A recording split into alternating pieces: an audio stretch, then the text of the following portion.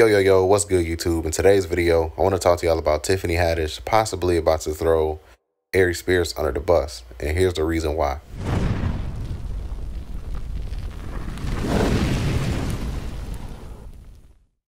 Alright, man, so I was listening to my shorts video again about Tiffany Haddish response video. And it was something that she said in her tweet the other day, well, her post on Instagram. So, with that being said, let's get into Tiffany Haddish response. Tiffany Haddish wrote on her Instagram and said, "I know people have a bunch of questions. I get it. I'm right there with you. Unfortunately, because there's an ongoing legal case, there's very little that I can say right now. But clearly, while this sketch was intended to be comedic, it wasn't funny at all, and I deeply regret having agreed to act in it. I really look forward to being able to share a lot more about the situation as soon as I can." Because I was thinking, I'm like, yo, why would she address this shit when she said it, like, in the beginning of her post? Like, I wish I could say more, but, you know, there's legal situations. So I'm like, well, then why the fuck address this shit at all in the first place? But then I'm, like, dissecting her post.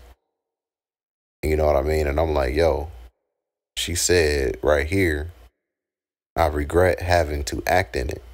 And I'm like, oh shit. She might about to be throw Aries under the bus. Because in a lawsuit, it says that this shit took place in Aries house. So I'm thinking like, yo, this shit ain't finna look good on Aries' behalf, because this shit happened in his house and it was filmed in his house. And if Tiffany is putting this statement out, like she regrets having to act in it, I'm wondering if Tiffany is saying that, like, if she's just trying to low-key put it out there that she was paid to act in that shit. I don't know. I don't know if she was paid or not, or if she just participated in this shit just to participate in it. I don't know if she was actually paid, like, you know, legally, like contractually or whatever. You know what I mean? So maybe if she was paid, they just handed her some cash, who knows? But if there was a contract that she had to sign to do that skit, then yeah, who knows? Because the story is still developing. And I'm just looking at this like, yo, she about to throw that man under the bus, bro. And if she do, guess what? Aries ain't gonna have no type of support system. He just dissed Lizzo. On top of that, his comedian peers don't fuck with him. On top of that, everybody in Hollywood, he is labeled as like hard to work with.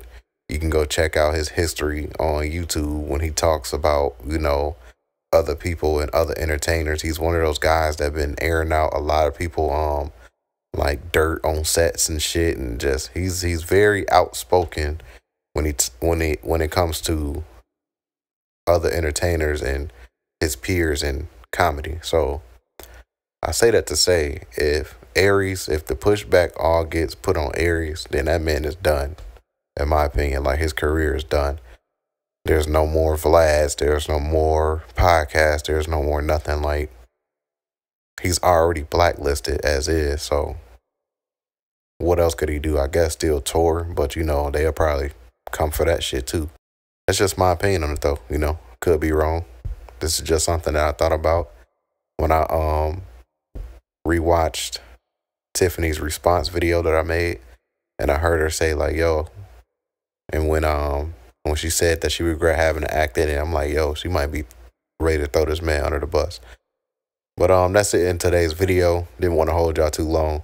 Like, share, comment, and subscribe. Appreciate y'all as always. And this is Self-Talk for Selftalknews. Salute.